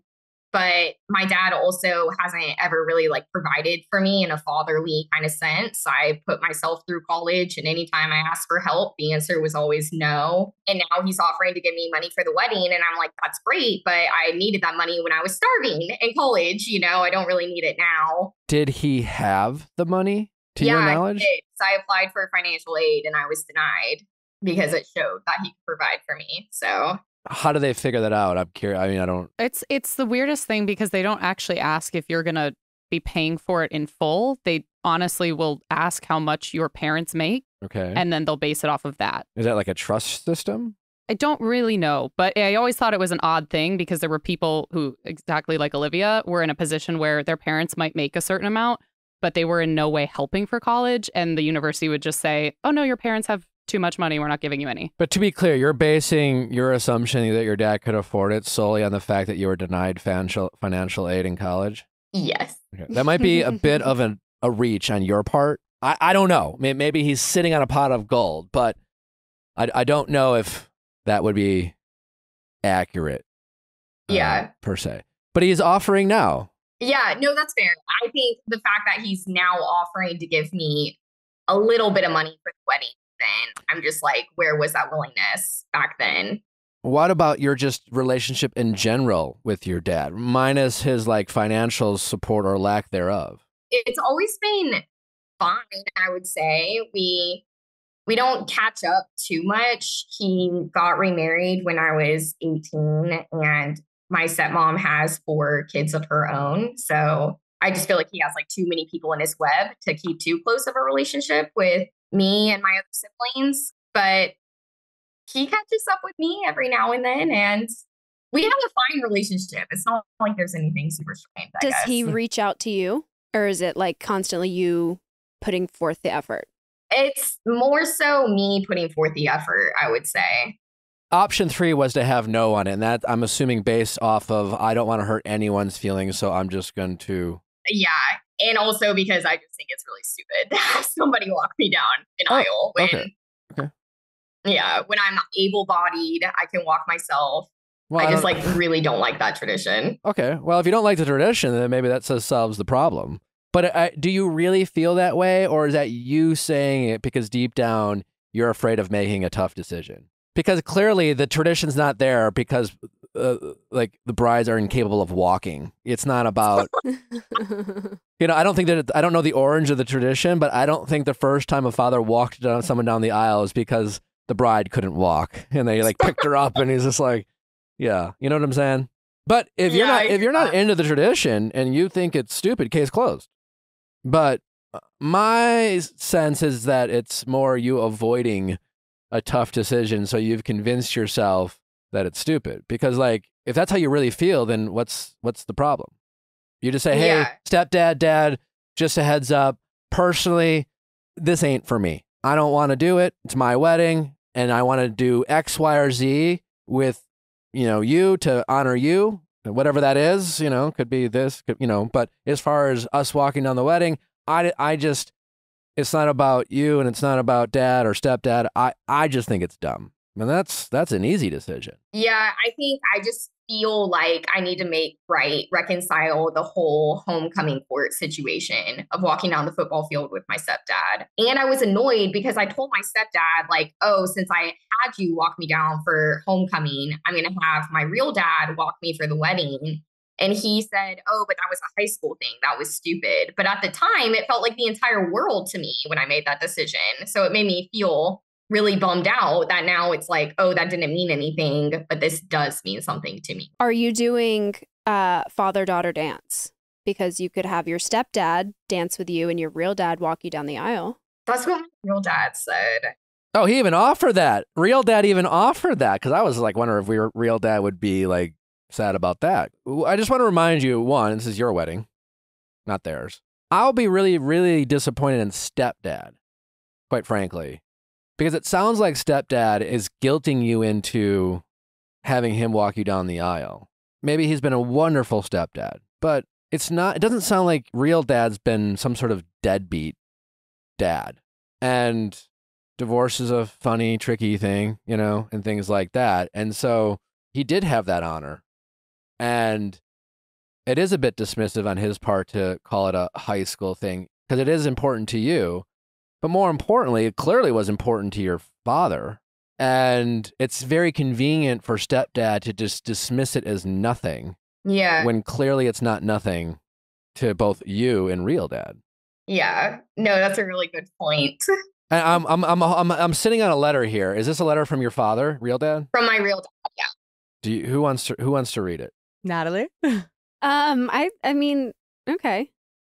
I will, yeah, he's got some very cursive. Handwritten note on some sort of letterhead. Yeah. Very old fashioned. Okay. As is my family. Which honestly is, he is a green flag. He took the time to sit down and write this out, which should mean something. Okay. My dad would never. Yeah. I think it's very appropriate that we have Natalie have opinion on this particular subject, but just between you and me. I don't have the best relationship with my father. He wasn't around much. I don't have a stepdad, but I do have 2 older brothers who I thought about walking me down the aisle. And then, it's just like my dad is sick. I don't know how much longer he's going to live. And like, this is one of the most important days of my life. And I would love to like be able to look back at photos and show my kids one day, like, this was your grandfather, like me and your grandfather, like he walked me, this is my dad. And like have that memory with my father is like something that I really do care about, whether he's been a good dad or not, Yeah. Dear Olivia, enclosed are a couple of my favorite pictures of your engagement. You and your husband are a beautiful, handsome couple. I am so glad you found each other. I was really touched by your fiance's willingness to request the opportunity to be able to ask for your hand. My wife and I want to contribute to the wedding. We would like to contribute $6,000 to this beautiful occasion. Sunny Delight, what a great princess name for you. You have always been a positive light, a sunny delight to me and to so many others. God has gifted you with an amazing, sparkly personality. Next week, I am going to Uganda, and I will return mid-May. When I get back, I will call you. I would like to continue our discussion regarding my request. Would you allow me the opportunity to walk you down the aisle at your wedding? This is the moment I have been looking forward to almost since you were born. Oh. Also, this is the moment I referred to when we had lunch following your homecoming. I can read men's penmanship. Also, this is the moment I referred to when we had lunch following your homecoming football game, where I was neglected to a place that didn't feel good. I didn't like the feeling then of not measuring up enough to do what dads normally do. Walk us beside you and help their daughters. I love you, and I will walk beside you, behind you, or even sit in the stands and support you. But I am requesting the honor to walk you down the aisle on 12/31/23. I love you always and forever, Dad, aka Papa Bear. P.S. Enjoy these beautiful pics. They are just the beginning of a beautiful life together. That was so touching. The nicest. Yeah. I mean, you should cherish this letter forever.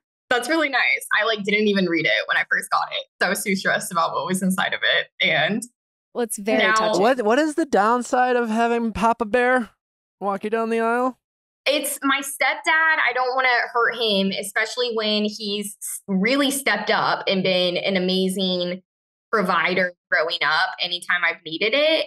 And so if I'm being honest, my mom also chirping in my ear and being like, this means a lot to your stepdad. This is a selfish request from your mom. I get why mom's asking.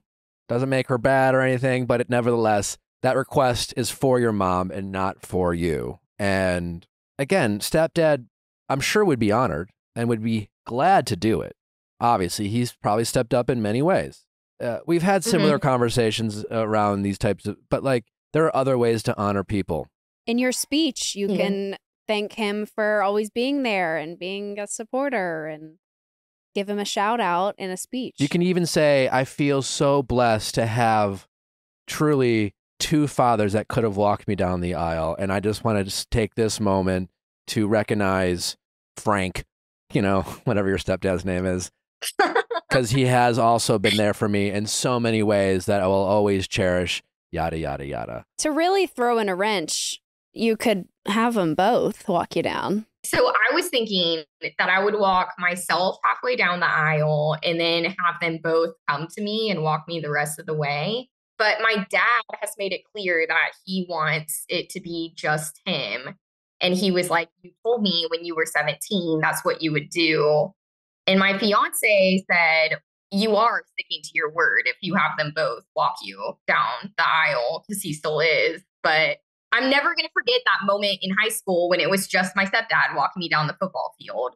But when you say you would never forget, what do you mean? In what context? How bad you felt that it was that your dad? Yes. Yeah. Okay. So that matters. You're 29 years old. Yeah. And high school's been a while. And it's yet, been a long time. And yet that stuck with you. Man, this is such an opportunity. I think this is more of an opportunity for you and your relationship with your father. It's also an opportunity, I think, for you maybe you're still only 29, so you're super young. I don't know how old your dad is, but like, life's short. And it sounds like your dad's going on a trip and he's going to come back and he wants to talk with you more about it. So why don't you grab dinner with dad or lunch or whatever, coffee, get together with him if possible in person. And just say, I really thank you for the letter. It means a lot. I'm so glad that you're willing to help and pay for it. Again, that also means a lot. I am open to having you walk me down the aisle. I'm open to honoring your request. But I have some requests of my own. And maybe those requests are, I'd like to build my connection with you. Here's the reason why I'm reluctant, because of, I wouldn't throw money. I'd be careful about throwing money in his face. Because again, like, it's just, my parent, I don't know your family's financial situation, but like, I have 10 brothers and sisters. I didn't get a cent for college. It's one thing to have it, but like, I just don't know if it's any parent's responsibility to pay for their kids' college. If they can, great. But like, just because they don't doesn't mean they love you less, Yeah. And I'd be careful about like, measuring anyone's love for you because they gave you cash. I know. It just feels like not a willingness to provide, I guess. And like some of my earliest childhood memories are going to my dad's house and bringing him medical bills that haven't been paid, and it's not, I don't know. I get it. It's complicated. I understand. I would just, all I'm saying is this could be an opportunity to set some expectations with Papa Bear. You have something he wants, truly. I mean, it's like a negotiation in a way, but like, if I do this, this is my reluctance. My reluctance is there are times in my life where I feel like I wanted you to step up and you didn't. Every father wants to walk their daughter down the aisle, even the ones who aren't all that present in their lives.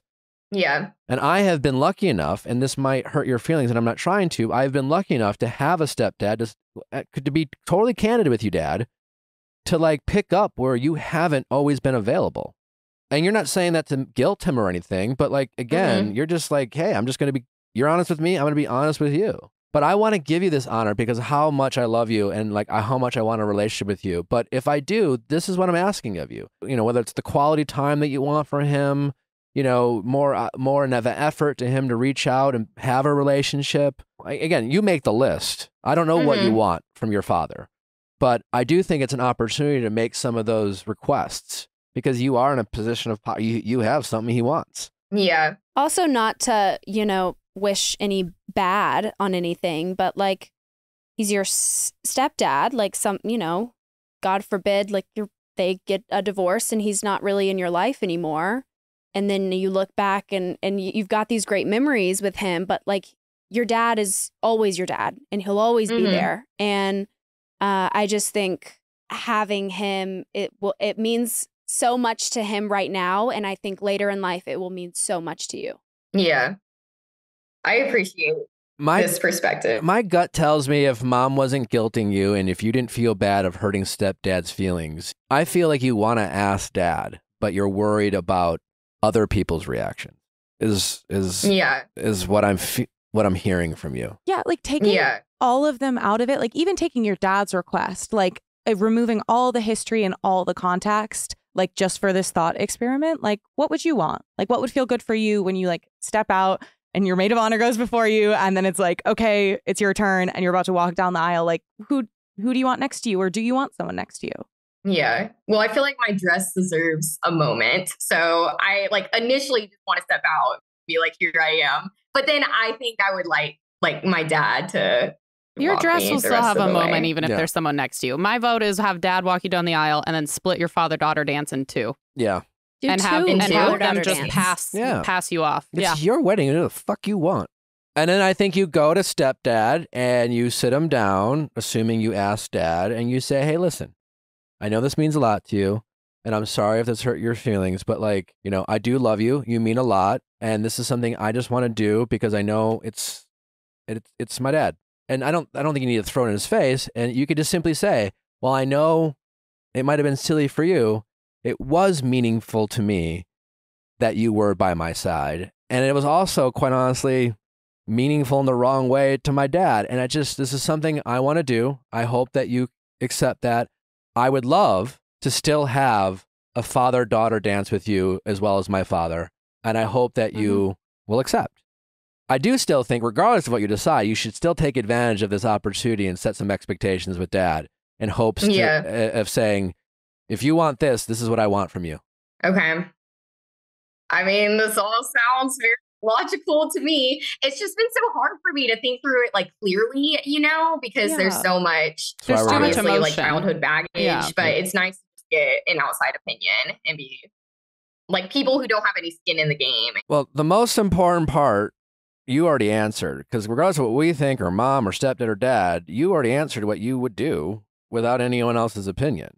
And so I don't discount that. That's really important. And everyone else should be fine. And mom might like chirp and whatever, but like, Yeah, you're gonna, unfortunately, because of the way that everybody has like made their opinions known in this situation, someone's gonna be slightly disappointed initially. Like someone is. So I think first and foremost, even though it's frustrating, like letting go of the expectation that there's some way that you can play this where nobody's going to be disappointed, because someone's going to be a little bit disappointed, and they're adults, and hopefully they'll be able to like handle that disappointment, get over it in a few days, and then show up for your wedding with their head well rested after months of time to be excited about a father-daughter dance, or excited to walk you down the aisle and prove to you why they want a relationship with you. Like, I think it's just like, I think maybe you have this impossible standard that's preventing you from making a decision. And I think just saying like, you're going to disappoint someone, that's not a failure on your part. That's a like indication that people have competing needs. That's really tough. And I think the sooner you kind of set yourself free from this debate and this minefield of trying to figure out how not to step on toes super hard, you'll get to enjoy this day and like reprioritize your needs.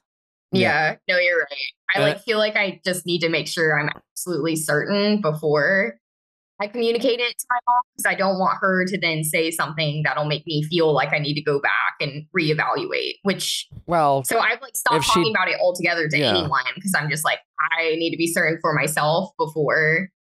And I just feel like everybody's trying to persuade me a certain way. They certainly are. I don't think you need to make any decision before you sit down with dad. Maybe he'll say something that will change your mind. I think it's a huge red flag if mom's the one who changes your mind.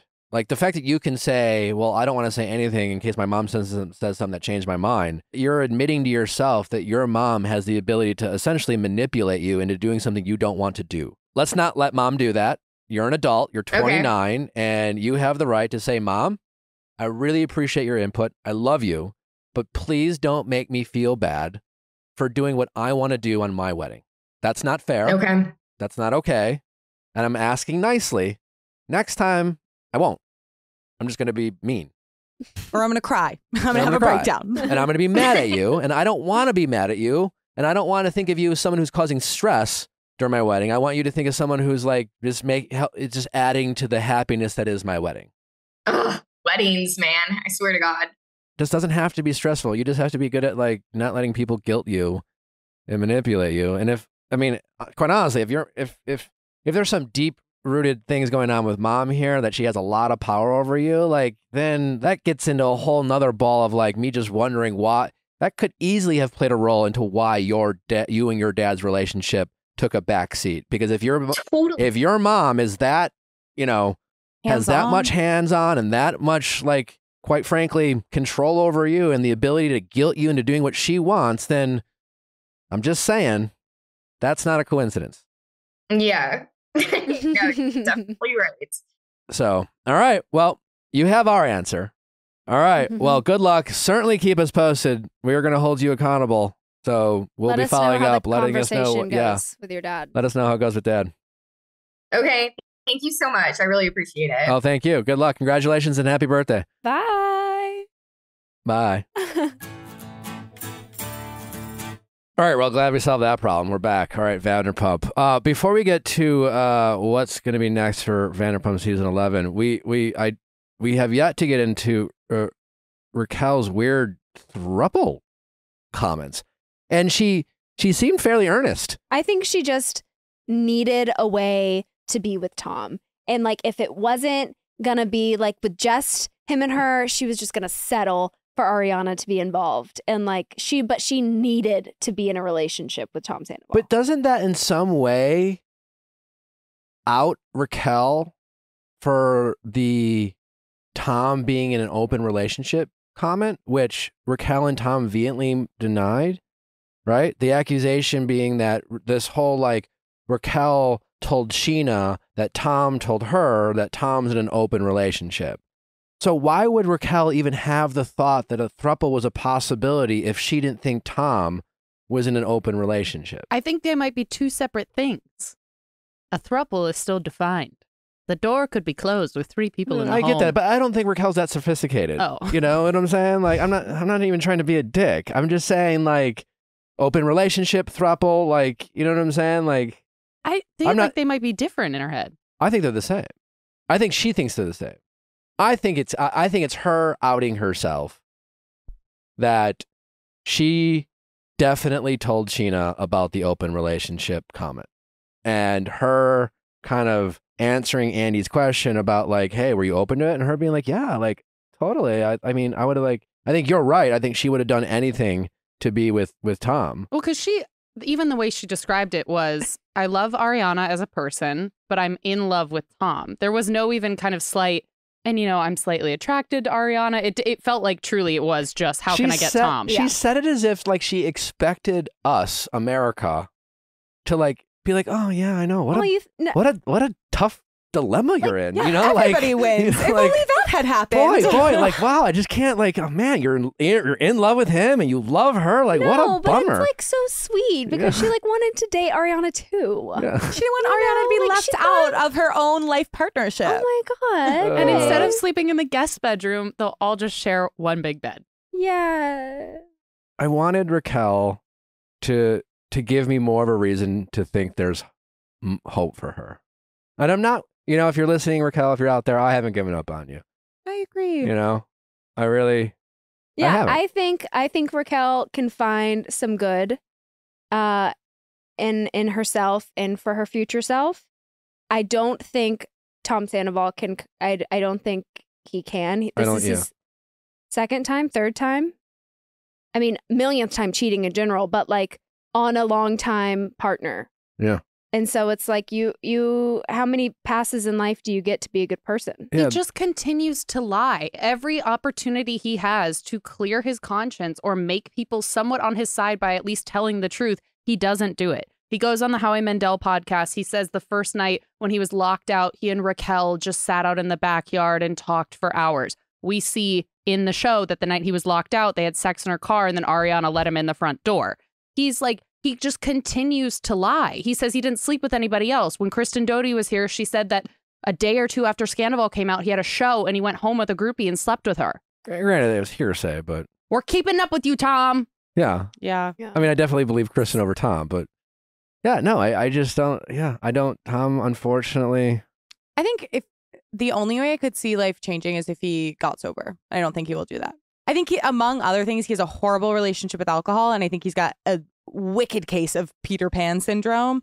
And like he's refused to grow up, and he finds constant things to like numb out or to find comfort in the moment instead of actually like dealing with his shit and trying to work through it. And he just like spends time hurling at other people. But yeah, man, this is like his justification is this whole like, I'm sorry, but like I'm human, you know? Like we just let feelings take over. We weren't trying to make sense of it. We're just like feeling. And I think he just like, dude, we're not all on mushrooms right now. Why are you talking to us like we're on mushrooms? But can't we go hang gliding, babe? I want some quality time. Yeah, I know. It's just like, yeah, people make mistakes, but like they actually, when they hurt people, they actually try to actually make amends, not just like say, I'm sorry, but, you know, they actually want to, people who are truly sorry want to do better and hold themselves accountable and account for their sins and make amends with the people they hurt.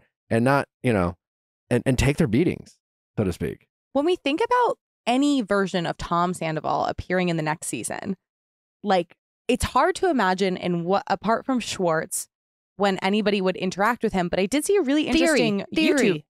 Talk about your theory. Okay, well, this is not my theory. This is someone else commented on our YouTube episode with Amy Kaufman, LA Times journalist. Very interesting episode on Lala. But they were like, I wonder if they would film at Schwartz and Sandy's instead of Sir. Because we've also seen, unfortunately, RIP to one of Lisa Vanderpump's restaurants. And I thought that was a really interesting way of keeping Tom Sandoval within the show, is if they did start filming at Schwartz and Sandy's, maybe we get like Brett. My good friend. Or like, maybe we start to get some young blood in the franchise of like those people. If ideally Tom Schwartz is fucking one of his employees, like ideally for drama purposes, obviously nightmare for everyone else. I still don't see any of them supporting their business. Yeah. I don't see any of them walking into the front door of that place. When me and Nick told Katie Maloney that we went to Schwartz and Sandy's for research, she was disgusted and she was pissed. She was like, "You did what?" Like, she was like, "What? Like, why?"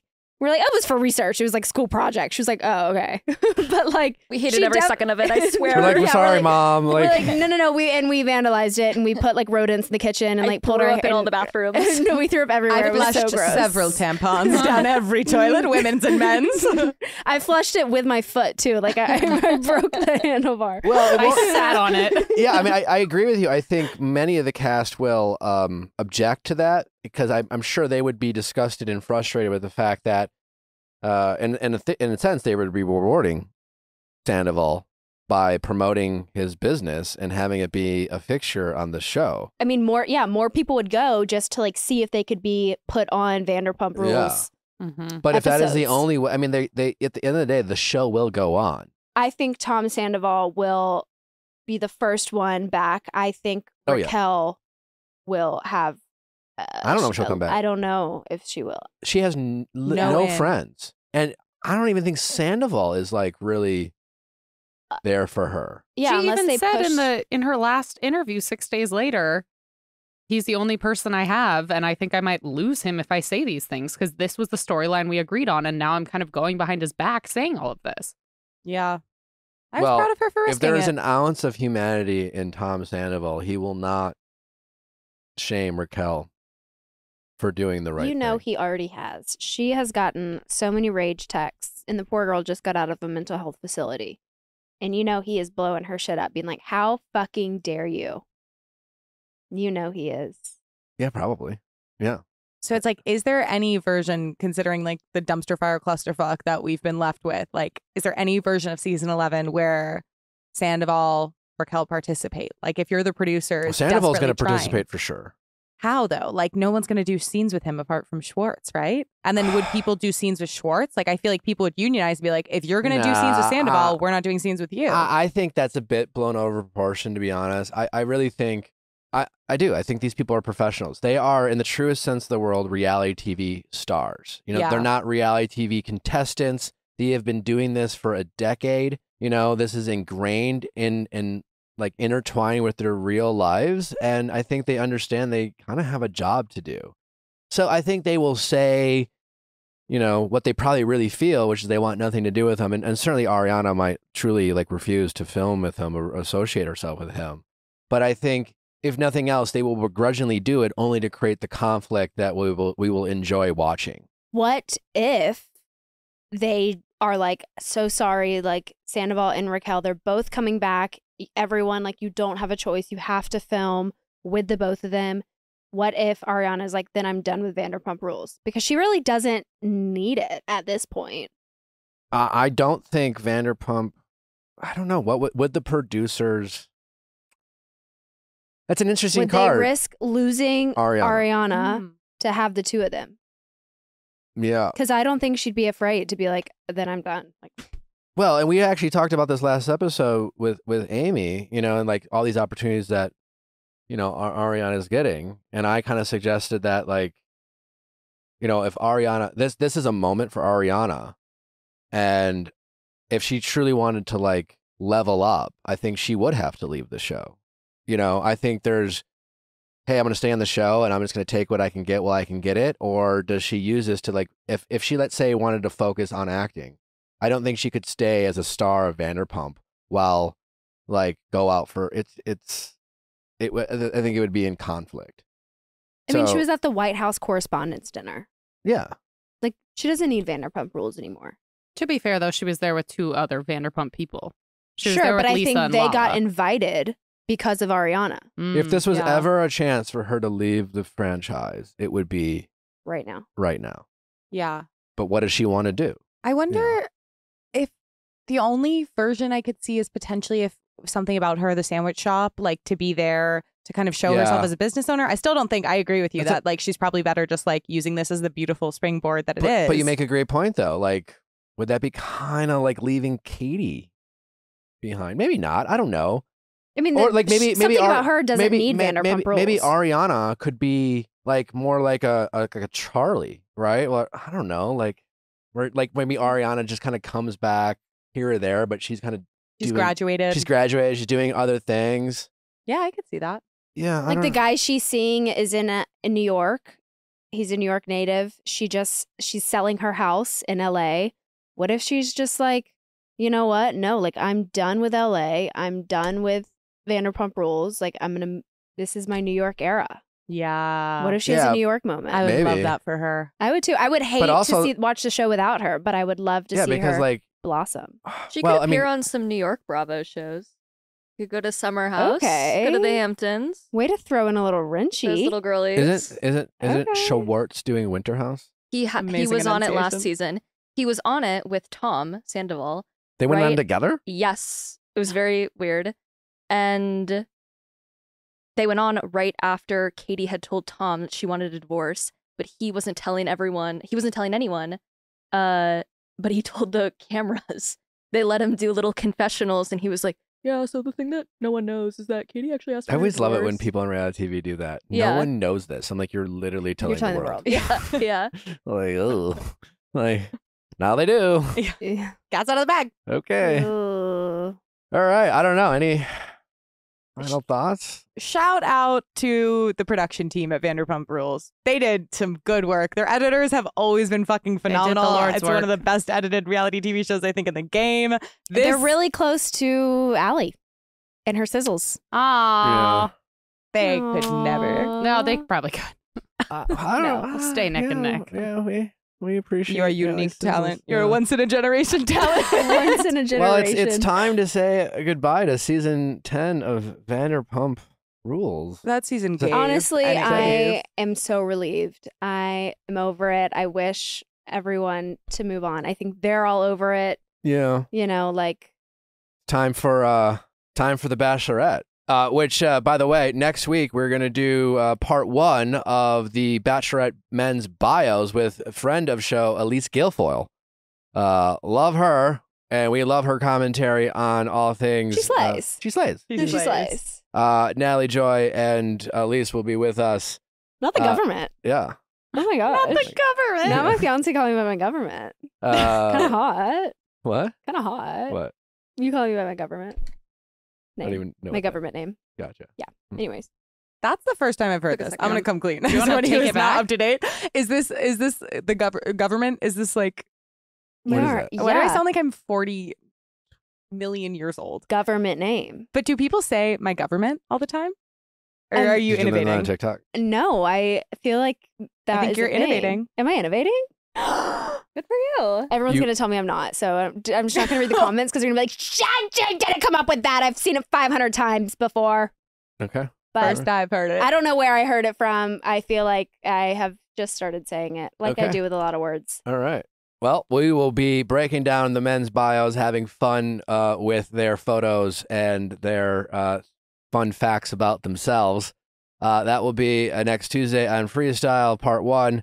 Oh, and then on Going Deeper, next week we have Danielle Fisher-Karp from Boy Meets World. Also, I think a big Bachelor fan. Oh, just a general reality TV fan. I'm sure we'll get into all her guilty pleasures and catch up with her, see what's going on in life with her. Lots to get into with her. Also, if you are starving of Vanderpump content, don't forget that we will be recapping all of Vanderpump going back to season 1 on Viall Files Plus. So be sure to sign up for Viall Files Plus. You can do so. Just go to viallfiles.com. Sign up's really easy. You get a 7-day free trial, so you can stream some episodes, see what you think about it. Nick and I are going to put a sex tape on it. Yeah, there we go. Sales. She's trying to pay for a I wedding. will tell you, it's audio only. So this would be an audio only sex tape that you And I'm aware. Yeah. And I am aware. Okay. You're like, I understand the assignment. That's all I got need. it. That's all I need. All right. Anything else? Oh, by the way, we have an episode of Better Date Than Never tonight. We're talking about one night stands. Basically, Or it's 7-month affairs, because apparently it's really easy to confuse the two. Yeah, there we go. Check us out live tonight, 9 p.m. Eastern. We will see you there. It's a ton of fun. Make some friends. Bye. Bye.